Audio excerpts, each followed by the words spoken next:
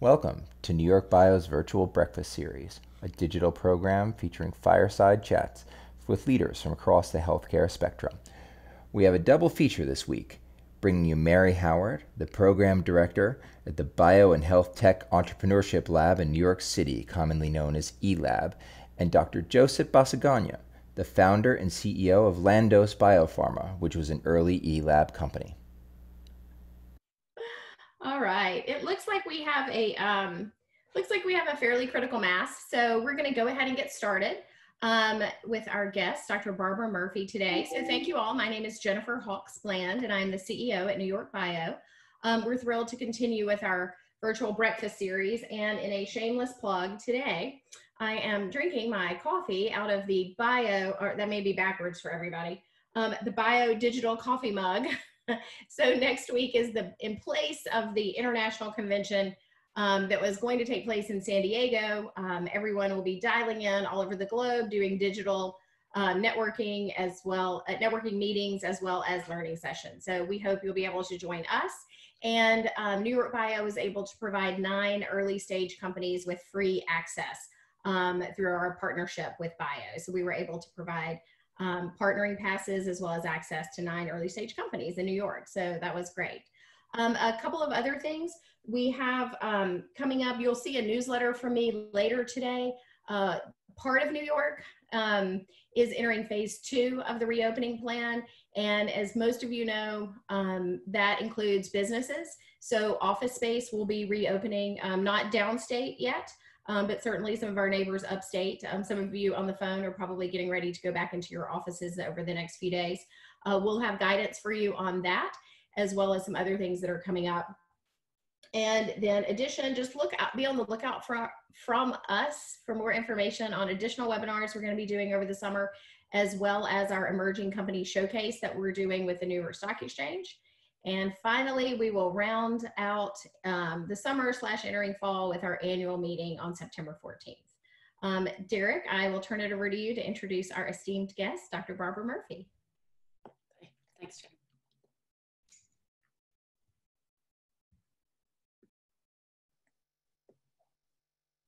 Morning, Barbara. You froze there for a second. I'm sorry. Oh, sorry.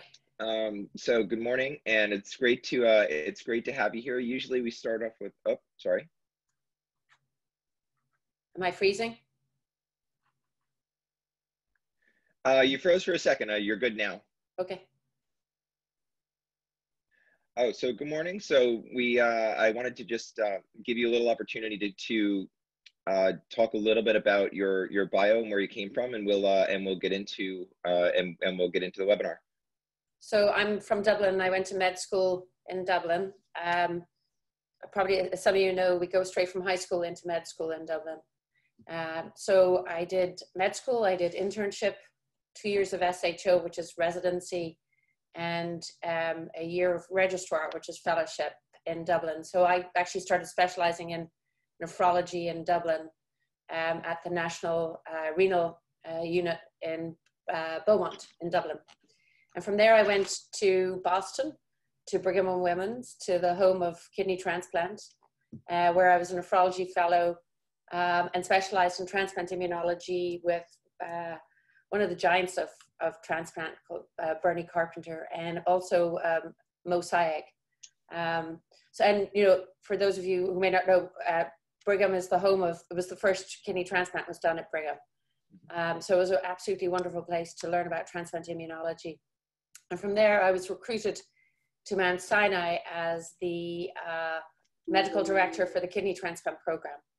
And so I was there 5 years when I was made division chief, and then went on to be the dean for that oversaw what we call the CTSA, which is a very large grant for overseeing the infrastructure for clinical and translational research at Sinai.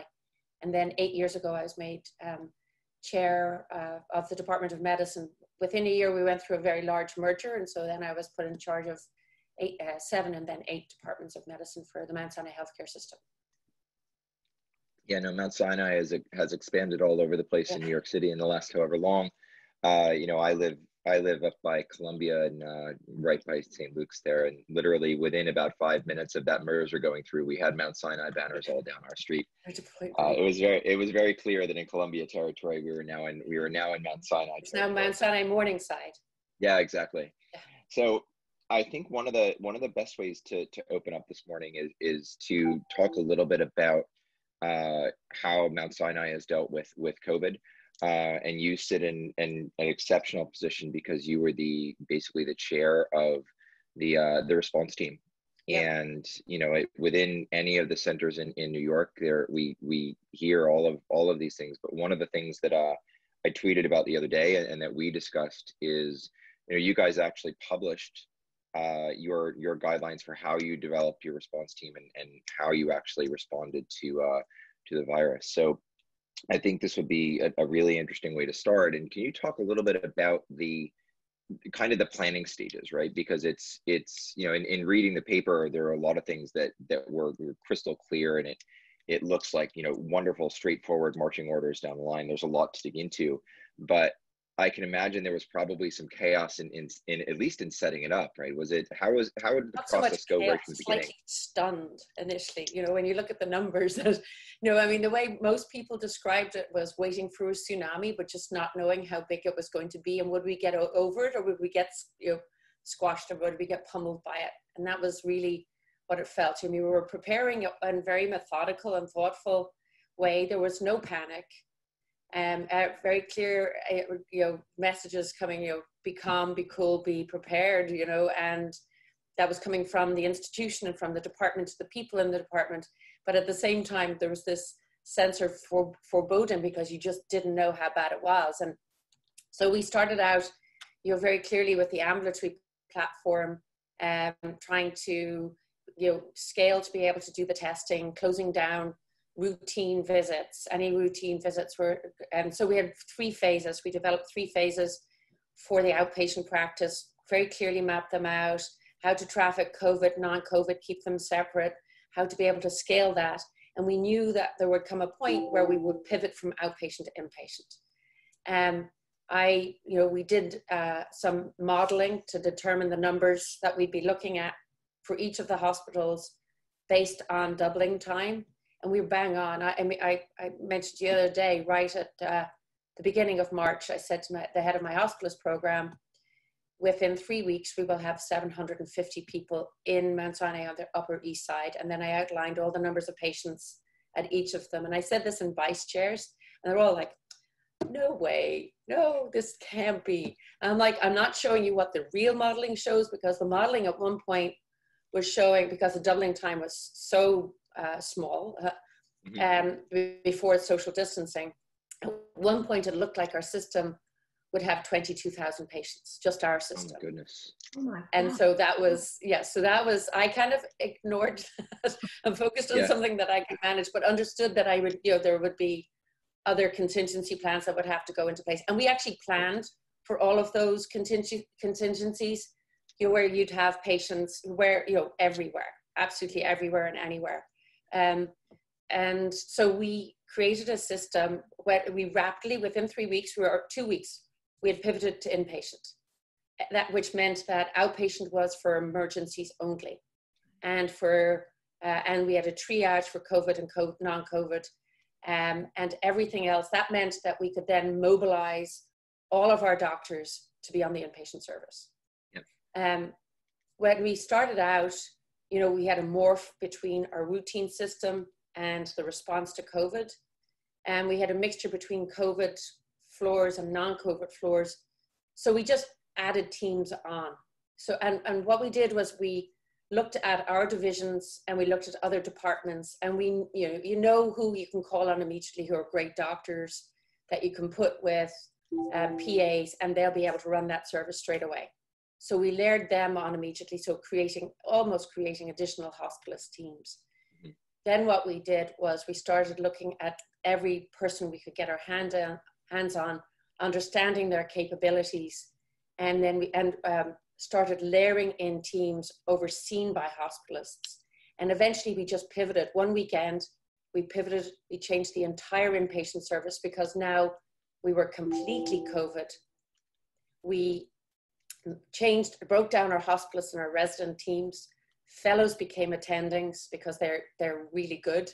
It's better than having an attending that's out for years. You have a fellow that was a recent graduate, and we restructured our entire inpatient service based on skills to make sure each team had the skills that they needed. And then on top of that, layered a hospitalist, an ID doc, and a pulmonologist. And we created what we call geography, meaning that if you had 12 patients, they were in 12 rooms in a row, which means that you didn't have to take off your PPE, you just took off your gloves. Mm-hmm. Yeah. And so we knew from China that when they did that, they reduced the nosocomial transmission of COVID to almost zero.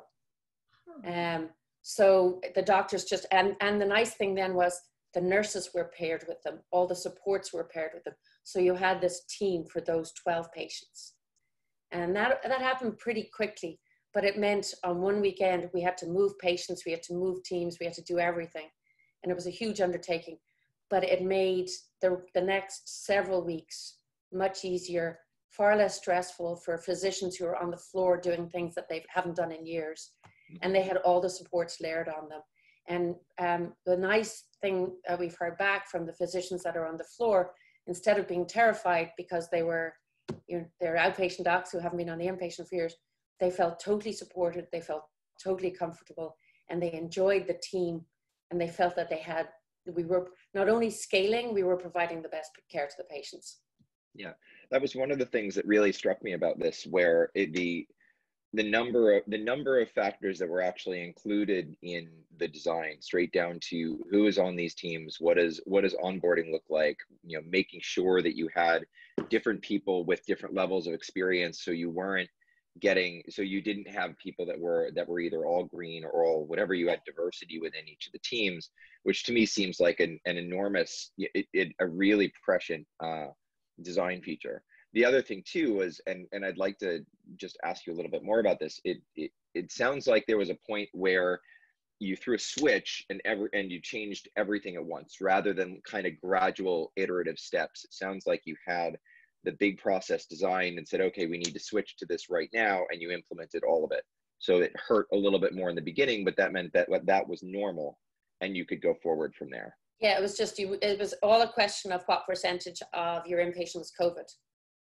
Right. And once you reached the point where everything was COVID, you could undo everything. Yeah. Barbara, how many days was it when you went from sort of normal status? I'm sure you were seeing some patients that maybe we didn't know were COVID, right, in February, to entirely COVID. Was it a matter of a few weeks? Yeah. 3 weeks. I mean, we peaked first week in August. Or April, sorry. It feels like August. I'm planning already. Let's talk about data forecasting, shall we? Everybody calm down. It's okay. We peaked the first week in April. We had 2,300 patients in our system at that point. 700. How many patients I had said 750 on the Upper East Side. We had 730. Yeah. We're bang on. That's pretty darn close. So just for a sense of scale, how many patients are usually within the Mount Sinai system? Today, I got the first email to say we are back to our normal structure, normal census, and we have 168 patients on our service. Okay, right. So normal is 168, and at peak COVID, you had 730. 730, and the Hospital of Brooklyn normally has on the medicine service 50. Yeah. They had 300 right. So then the other thing was we worked as a system. Right. So Queens and Brooklyn were getting hammered. And we also have South Nassau, which they weren't getting as hammered as much, but they have less resources for really critically ill patients. So we were moving people in to our system to access ECMO and other, CVVH and other treatment modalities that they couldn't necessarily do. And also just to decant because there were so many patients in the system. Yeah. And in their hospitals. Yeah, it sounds like it's funny, but I wanted to make sure that point was there. I mean, when you talk about when you hear all of the numbers with COVID, the number 750 doesn't sound like a lot, but when you realize it's 5 times capacity, that kind of puts it into perspective a little bit more. Yeah. So one of the big things that you've just now touched on, and I thought was a really big theme throughout, was adaptability. Yeah. Right? You know, it's you weren't entirely sure what was coming, but you designed it well enough to be able to pivot, to allow things to change, whether it was things on the onboarding procedure. You know, they mentioned that someone had never actually pronounced a patient, you know, dead within the thing, which is a big thing to think about. So my big question is, you know, are there things within the COVID response that you think are going to be kind of lasting, you know, changes or things that you add into the way that you manage things in the hospital on a day-to-day basis? You know, are there kind of things here that you take away that you think are going to stick around? We've kept geography, not the 12 rooms in a row, but if a team's on a floor, a team's on a floor. We've kept that at all the sites. We had always wanted to do that, but it takes a lot to reorganize and do it. We had done it, we kept it, so we kept that, and that's better for the physicians. Are now not running all over the place. They're working with a set group of nurses. It creates a great team, so we kept that. We've written this up in a different way, in a non-COVID specific way, so that we can use this should there be any mass disaster that we need to suddenly pivot and change what we're doing. And that's for sure. The other thing is just making sure we have a very accurate, we have a huge number of faculty, things change. Making sure we have a very accurate list of every doc in the system and what their comfort level is for what level of care. Yep. Yeah, so almost like an assessment tool that you've got at the ready so that you can. Yep. Barbara, did you all host, I guess you would say, volunteer healthcare workers, physicians, nurses, other hospitalists? Yep. We had one Samaritan's Purse with the field hospital, which was really impressive in the park. They had an ICU, 10-bedded ICU in the park. That was, we also helped staff, but it was mainly them. They were incredibly organized. We had another group that we paid for to come in to oversee and look after. So one of the things that, managing as well, the floors are for all the acute patients. So when people are better, we weren't able to, so people that were not as acute, but not ready to go home. We had Beth Israel Hospital downtown, which we had closed floors on. So we opened floors and we had convalescent patients there. Okay. The other thing that, so we brought in people to help look after them, but we also had, so part of our onboarding process for the department, we created a team that oversaw onboarding of doctors from Mount Sinai into our team-based structure. And then my vice chair for quality and clinical operations created an onboarding structure for not just Department of Medicine, but beyond that, to onboard volunteers and locum doctors. So, for ICU, anesthesiology, there was a lot of anesthesiology available who could come in and work in ICUs. So we brought them in. So lots of different people from around the country. We had some of our graduates come back from around the country and volunteer, which was really wonderful. But we had incredible people from around the country who came and said, I want to help. And so we had to credential them, onboard them. So the amazing thing is, we managed to, break down these barriers that normally take weeks or whatever. Things would happen in days. Even from the research perspective, getting I or B approvals for COVID studies was incredibly rapid. So anything that we needed done quickly, it was all eyes on this. And the normal barriers that are there, administrative barriers, were gone. It was not that the oversight was gone, but things happened quickly, and that was wonderful and made people realize what we could really do if we could do this all the time, really. And I think some of those sort of administrative changes will be kept as well. Fortunately, we had just gone all digital, our signing documents, onboarding documents, everything like that, it all just gone digital. So that was perfect. You got to test the system. Yeah. So. Yes. Go ahead, Derek. Yeah, something tells me the level of patience for waiting another month for an IRB meeting is probably going to decline in the future. And you had mentioned this the other day, which I think is important to note. So we hear we hear all of the news about people either wanting to donate PPE or kind of trying to mobilize getting supplies to hospitals. And one of the things that you had said that I was really surprised at was that the number of those either responses or whatever that you got that were fake or were scams, which is really unfortunate. There were some that were, so we had a vetting process to make sure that they weren't scams. Yeah. So we had been warned that there were scams, that there were masks coming out that weren't truly N95. So clearly when we got a very large shipment, Mount Sinai made sure that they were real N95s. Mm-hmm.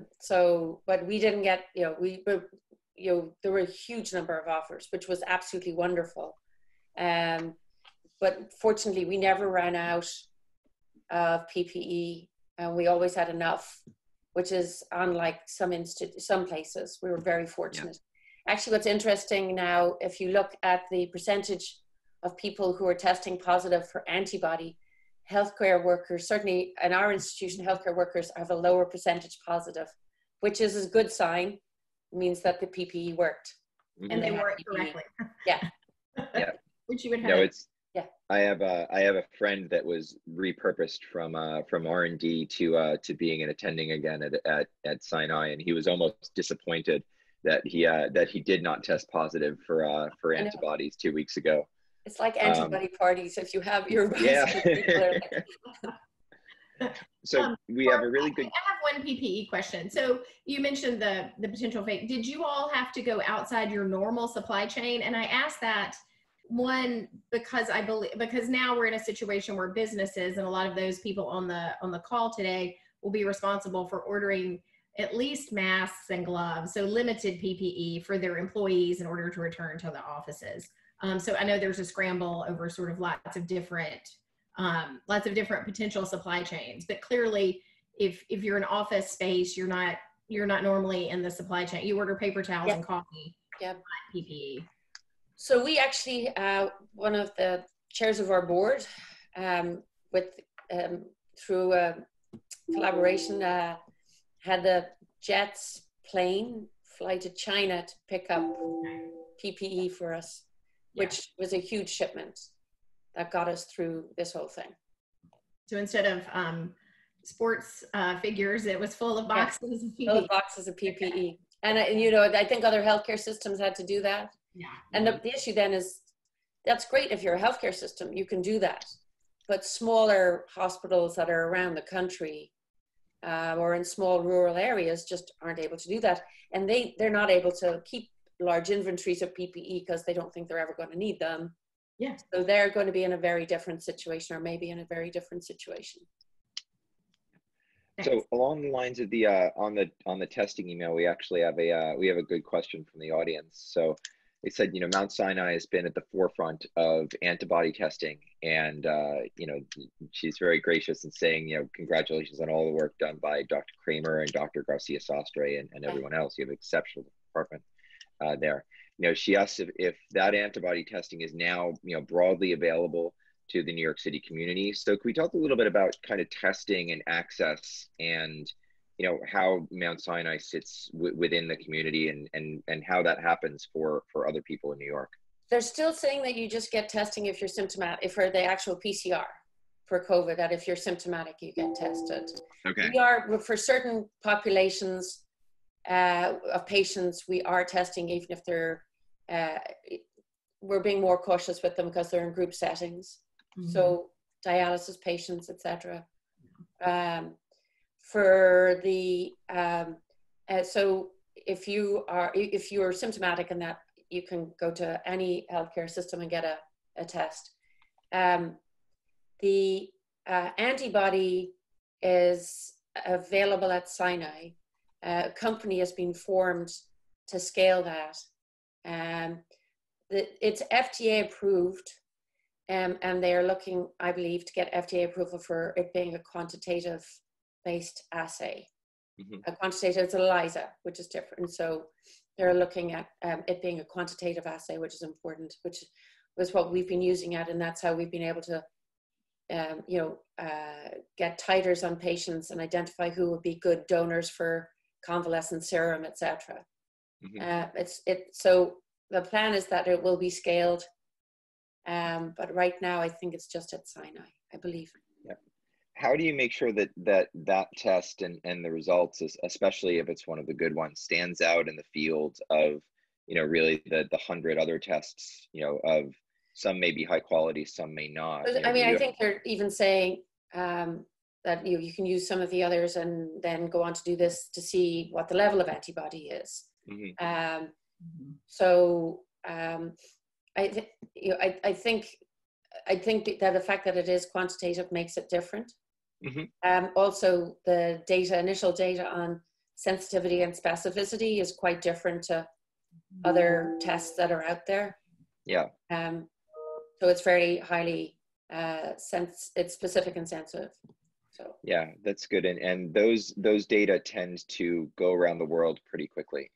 I remember, literally the day that, there was a larger company that came out with their test and sent out the results, and the community very quickly said, this is pretty terrible. The amount of false positives and false negatives are going to be through the roof if that's the actual sensitivity and specificity that they're going to quote. So, I mean, we think a lot about what kind of the testing future is going to look like, and making sure that the data that's perpetuated is strong and reliable, I think is really, really important. Yep. So we had an interesting question here. Somebody asked, do you feel that being European gave you a heightened sense of the acuteness of the pandemic? I don't know. I don't know. Actually, Ireland's did a tremendous job in responding. Just as it give Ireland a plug, Leah Varadkar, who is the Taoiseach, or sort of the president, but actually he's in transition, has done a fabulous job of responding, and they've done very well. So I don't know if being European gave me why you think Europeans are. It was interesting enough, and it was a question from the audience, and I figured I would give it the airtime and let them ask. I don't know. My wife is British, and so we got, kind of two different streams of information. I don't know that one was any better than the other one, but you're the guest, and I thought I would ask you. Yeah, I mean, I was looking, I look at different news sources, that's true. So actually, one of the interesting things was, I had said early on in the department, there's going to be a lot of renal failure. We need to get more dialysis equipment. We need to get more dialysis machines. And speaking with our division chief for nephrology, Dr. He was like, okay, we can onboard a interventional nephrologist, so we'll be able to do acute peritoneal dialysis. So we scaled the person over at dialysis. When they said they'd bought double the amount, I said, we are going to need more. We need to get, in fact, we didn't wind up with loads. We just about made it through. But we're the only institution that didn't run out of dialysis supplies. Yeah. And some of that was, I was paying attention to an Italian feed on COVID. And I knew that, from China, they were saying 3 to 9%. It turns out it was much higher in China. But the Italian nephrology feed, through actually a colleague of mine in Sinai who's Italian, who added me to it, I saw clearly that there was a much higher rate of acute renal failure than people were anticipating. And in fact, it came as a shock to people in the state and people at the national level that there was kidney failure involved at all. They had not prepared at all. They really didn't think that there was going to be. So from that perspective, being hooked into the Italian network helped. So there you go. I think the appreciation of comorbidity goes up dramatically once people hit a real world experience and they genuinely understand those numbers. And in a lot of ways, people get focused on one element of data analysis, and they're thinking about the number of patients with COVID and perhaps pulmonary complications, but not everybody necessarily thinks about the other comorbidities that come along with something like this. But I'm glad you actually transitioned a little bit to nephrology, because there's a lot of parallels here in, even the dialysis field, where, it has been, pretty staid and tried and true for quite some time. And, does either something like this, or just in general, does this give you a new way to look at how you think about the patient experience on dialysis, how the hospital looks for new and better ways to think about caring for patients? I'm not sure that this necessarily changes. I think it did bring attention at the national level, the impact of kidney failure. I mean, and the highest risk for development of acute kidney injury in COVID was chronic kidney disease. Mm-hmm. And interestingly, the patients who were on dialysis, they didn't do as badly as we thought they would. They actually did pretty okay. But there's a lot of work done at a national level around cohorting. You can't self-isolate if you're a dialysis patient. Right. Yeah. Yeah. So again, you're right. It does make us again think to the idea of the importance of home dialysis. I mean, the new Advancing American Kidney Health Initiative, the executive order did emphasize the expansion of home modalities, but it does heighten your awareness of the vulnerabilities of people who are on dialysis in center in the event of a disaster. Either it be an infectious disease disaster where they can't self-isolate, or a physical disaster like Sandy, where places are flooded, dialysis units are closed, blackouts where there's there's lockdown of the city, all those sorts of things, and they can't access the treatment that keeps them alive. Right. So again, maybe we'll emphasize further the importance of us having patients be able to be autonomous and able to care for themselves in their home as being an important achievement in the real world. How widespread is that availability in reality? So we have one of the largest home dialysis programs in the city. It is not even peritoneal dialysis for years in America was considered substandard. The mortalities aren't as good as hemodialysis. It's not actually true. The mortality rates are equivalent. It was amazing how when you changed reimbursement, it changed behaviors, and all of a sudden peritoneal dialysis is an outstanding mode of dialysis. So it's funny how people pivot towards finances, but it's on the increase. But the executive order is looking to get 80% of people on home dialysis. Now, I'm not sure that that's feasible, but it's a laudable goal. And unless you make goals big, people don't move towards them. But, there's a lot of people it's just not suitable for. You need to have, it's something that you have to be careful not to disadvantage people socially also, because you have to have the right home environment. You have to be able to have a separate space, a clean space. Mm-hmm. And if you've got a crowded one-bedroom apartment with many family members, these sorts of things aren't feasible. So there's a lot of things to be considered if you put a goal of 80% for home dialysis. Yeah, the 80% has to fit into a feasible 80%. Yeah. So we have a couple of questions from David Sands, who I've known for a long time. These are actually really well-educated questions. He asked if you could share the incidence of acute kidney disease in COVID patients at Sinai, and asking if there's been any kind of deep dive to confirm acute kidney disease from pathology. Yeah. And also, was the KDIGO criteria used to evaluate the AKD cases? So 46% AKI at Sinai. Yes. It was for ICU. It was around 50% of patients had AKI. Of those who went on, about 30 went on dialysis. Of those who went on dialysis, 80% stay on dialysis. So this is also the thing that's important about COVID. It is not only an acute disease, it is a chronic disease. Mm-hmm. And so we're winding up with, so give you an idea, people who went into the unit, now this is moving on, but at one point, at the end of April, people went to the ICUs, not the unit, because there was, everything was, 25% died, 25% left, and 50% remained chronically ventilated.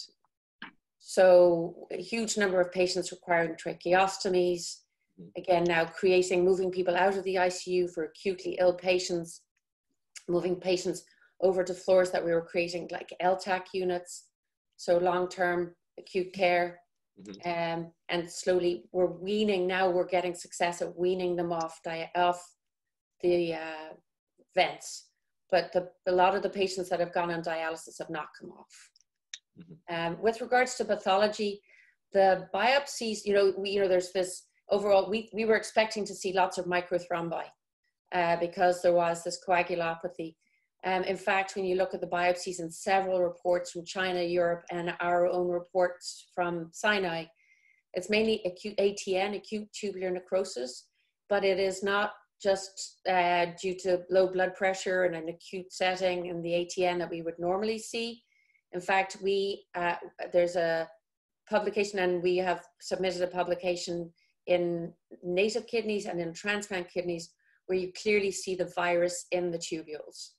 So ACE2, which is the and binding protein for COVID to enter the cell, is highly expressed in the proximal tubule and the podocyte. Actually, it's proximal tubule is second to lung. And so you're seeing virus in the kidney. And do we use KDOGI guidelines for? No. Okay. No. The acute renal failure was phenomenal, absolutely phenomenal. They behaved like they had rhabdo. They had massively high K potassiums, massively high phosphates. I mean, CVVH was, we actually reached, our problem was we didn't have enough nurses because nurses got sick, and dialysis nurses are highly specialized. We only have so many. And so when you're dialyzing 180 patients on the Upper East Side, and similar numbers, not as big, but very big at the other sites too, we just didn't have enough nurses. And we repurposed apheresis nurses. We tiered techs with nurses to be able to scale, but we did have to change things around to be able to get to dialyze everybody. But you could dialyze them, and then within a few hours, the potassiums were back up. So it was really very unusual, really incredible catabolic states. And Barbara, the anticipation now is that the patients who have left or have somewhat, I guess you'd call them partially recovered, if they're still on dialysis, they will be on dialysis long term, or do you know yet? We believe so. We have set up the Center of Excellence for Post-COVID Care to manage the long-term consequences, because people weeks out still are on oxygen with lung injury, still on dialysis, even if they get off, if you don't, acute kidney injury is a risk factor for long-term chronic kidney disease, and particularly if your kidney function doesn't go back to normal. So we're going to follow out. We believe that they're going to be at risk for long-term kidney injury. Heart cardiomyopathy, we have people still with abnormal cardiac function. So definitely still evidence that there's long-term sequelae to this disease. So we're following patients out because they still have they're still acutely ill, they're still not back to normal, and to manage them through that, and then to see what happens these patients long-term. And are those some of the patients that you're sending to your step-down care, if you will? So some of the patients who are still on a vent or on dialysis have gone to the step-down care, yeah. But we're slowly getting them off, slowly getting people off. Yeah. It's taking a long time. Okay, so I think this is actually a good opportunity. We're talking a lot about kidney disease and data, and prior to COVID, a few years now, Sinai has a venture called Renalytics AI that attempted to, or is attempting to use a lot of this data to improve kidney function, improve our ability to understand, how patients respond, who gets better, who doesn't get better. Can you talk a little bit about kind of pulling that venture together, and really kind of how it launched out of Mount Sinai, and where you see things going? So risk stratification and appropriate allocation, identification of individuals at risk for progression of disease, appropriate triage for different therapeutic interventions, for identifying patients who are appropriately co-managed with primary care has been an interest of mine for a long time. And then two docs from the renal division, Steve Koka and Girish Nadkarni, came to me and said, we have to, Girish is the data person, Steve is the biomarker person. They've both been working on trying to identify risk stratification for progression of chronic kidney disease. And they worked together, joined both of their data, and developed a product which is now called Kidney Intel X, where you use 3 biomarkers, all previously known independently to be associated with chronic kidney disease, but not very high performing individually. But they joined the 3 of them together, combined with data, and developed an algorithm to identify individuals, at the moment just focusing on diabetic kidney disease. So patients with early diabetic kidney disease, to be able to say, this person is a rapid progressor. So the problem in kidney disease is, if you look at the number of patients in the United States with 40 million people with chronic kidney disease, 700,000 on dialysis, and you wonder, why are they not in care? And half the time a primary care physician will say, well, you don't know what to do with them. I send them over, you send them back. They say the same for years. And so it's very hard to develop a care plan for a patient when you don't know who's going to progress. So we had this patient at one of our events who spoke about, as an ASN, American Society of Nephrology event, who spoke about having a creatinine of 3 and saying that she was told that she'd be on dialysis within a year. She had a fistula placed. She became depressed, lost her job, disengaged from care because she lost her health insurance. And she said, here I am 5 years later and my creatinine's 3. So, we don't know who's going to progress. So you don't know who to navigate for early referral, for preparation for dialysis, who to send for early referral to transplant, hopefully to avoid dialysis. But more importantly, even more proximal to that, who should be getting aggressive management of blood pressure, lipids, diabetes, started on an ACE inhibitor, now with an SGLT2 inhibitor, and who can we actually prevent progressing? And who should we target for intense treatment with a nephrologist? The other patients have a plan outlined and are navigated back to the primary care. They can be reassessed by the Kidney Intel X on a yearly basis and sent back if their parameters change. So it's really about appropriate triage, identification of people at risk, intense treatment for them to hopefully prevent them. And so, because there's no way, as with many chronic diseases, there's no way that the specialists can take care of everybody. So you have to figure out, how do you co-manage with primary care? And I say the same in many other diseases, but this obviously I'm pretty passionate about because of kidney disease. So they had the idea, there was a connection with people in EKF diagnostics in Wales, and between EKF and Mount Sinai, they spun out a company called Renalytics, the first product of which is Kidney Intel X. They also, in the process, I work on genomics and kidney transplantation, and have developed several assays for risk stratification within transplantation, identification of individuals at risk for acute rejection. So you can triage and monitor and manage immunosuppression. So in the process, they purchased the licensing rights to those patents also. And then we launched on the AIM Stock Exchange in November 2018. And things have been going pretty well since. Yeah, it's great to see, because really, I mean, the major things that you're talking about there are some significant consequences for how each of these patients are managed, and being able to figure out much more specifically who to focus on and try to avoid these major consequences has immense outcomes for the patient. Yep. Has huge implications for how they live their life, what they focus on, and really, I don't know if it gives them control over what their kind of health destination is, but at least it gives them a sense of where they sit and a better idea of what their prospects are, right? So you don't have someone that says, you know, this is where you're going to be in a year, and 5 years later they're still not there. And Yeah. like the patient you referenced before had some really significant consequences to that. You know, I think we keep seeing a lot of this, and it's been one of the areas we keep coming back to with these webinars is, you know, how do we get smarter about the data that patients can live their lives by, the data that we can make medical decisions with, and hopefully have all those things lead to better outcomes.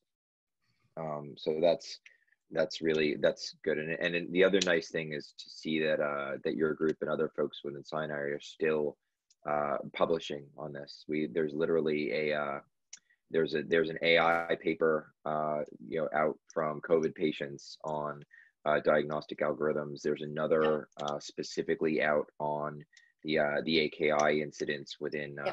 So that's Garish. Garish, the guy for Reanalytics. So Garish actually, you developed and Alex Charney and a group called NYCIT, New York COVID. I can't remember what anyway, it doesn't matter what the name of it is, but it's a group within Sinai that came together from different, because there's a lot of data groups, a lot of genomics groups within Sinai. They came together to work together. And that was also the wonderful thing that we saw, a rapid response and everybody working together. But so they developed an algorithm to identify individuals at risk for acute kidney injury. Now, Reanalytics is actually going to do a study to follow the patients post-COVID that had AKI to try and determine, can you identify those who will be at risk for CKD and ESRD long-term? Yeah, that's really important. Now you have kind of the longitudinal follow-up. And just as a note to the audience, after these webinars, I post both via LinkedIn and Twitter, I post a series of links and other resources that we talk about during the conversation. So the papers that I've mentioned, I'm going to post those. I will post something on the data group from Sinai. So it takes the pressure off of you, Barbara, to remember every single thing that we talked about live, and I'll do some digging, and I'll make sure these resources get posted. Thanks. You're welcome. So I think we can you know, kind of keep going a little bit. We talked also a little bit about transplantation and immunology, and you know, again, it's another field that you know, I think has, I don't know about flown under the radar, but I think has been seen as much more important now in terms of immunotherapies and everything else that's been developed. You have this entire field of people that have intimately known about the immune system for many years, and probably weren't terribly surprised about the revolution in immunotherapy that came around, highlighting the things that they've known for a long time. So, you know, it's interesting to me to think about where and how, you know, the transplant community, you know, kind of continues to fit into the overall spectrum of medicine, and whether you see anything there changing either within lines of research or visibility of transplant research as a field. Yeah, I mean, transplant sort of got stuck because of its own success. So, you know, the outcomes reached a point where about 8% have an acute rejection in the first year. The 1-year graft survivals were outstanding, 95% in kidney transplants. But the long-term graft survival really has only changed a small, 10-year graft survival has changed a very small amount. We failed to impact that really. But you know, what gets reported and while you get judged is short-term survival. But the part of that then is, when you go to do a clinical trial, it's very hard to power a study to be able to do better than the current standard of care. Right. So it's killed research, but in the area, because no one wants to take the risk because the outcomes are so good, but that's the short-term outcomes.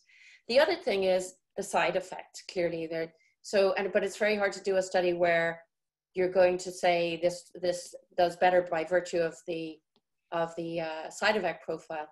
The one that we haven't had a drug approved since belatacept, and I can't remember how many years that is now, but it hasn't been adopted because it has a 10% acute rejection rate, and people felt that that was unacceptable. Now, if you follow patients out, even the patients that have acute rejection still do better long term because they don't develop they have less fibrosis. Right. But there's no ability to say who's going to get acute rejection. And, you know, so again, we have failed to do what cancer has done. What changed cancer was being able to stratify patients and say, this 5% of people with lung cancer need this medication because of this mutation. If BMS had samples banked and were able to go back and say, this 10% were different because of this reason, those people shouldn't have this drug, everyone else will be good, people would have used it. And so that's the area of research that I'm focused on, which is, and I think there's a good bit of interest in that overall, is stratifying patients to be able to identify. I mean, we've moved in America where nearly everyone gets depletional induction therapy. So we get the highest level of immunosuppression. Yet we know from the 70s that 40% of people don't need it.